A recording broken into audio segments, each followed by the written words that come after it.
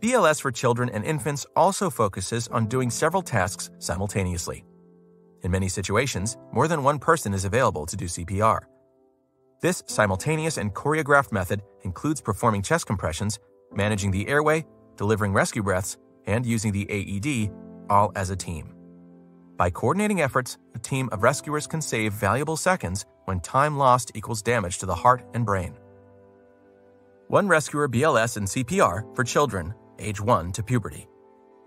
Be safe. Move the child out of traffic or any unsafe situation. Move the child out of water and dry the child. Drowning children should be removed from the water and dried off. They should also be removed from standing water, such as puddles, pools, gutters, etc.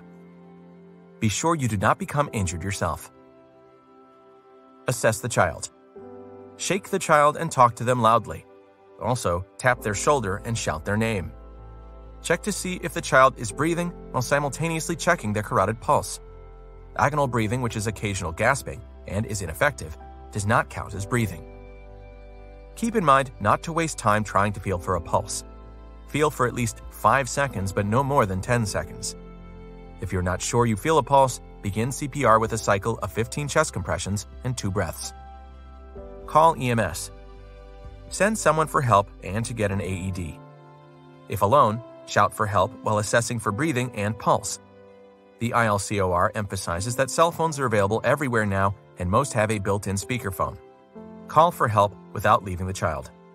If no one answers and you do not have a cell phone available, perform 2 minutes of CPR before taking a moment to find help. CPR.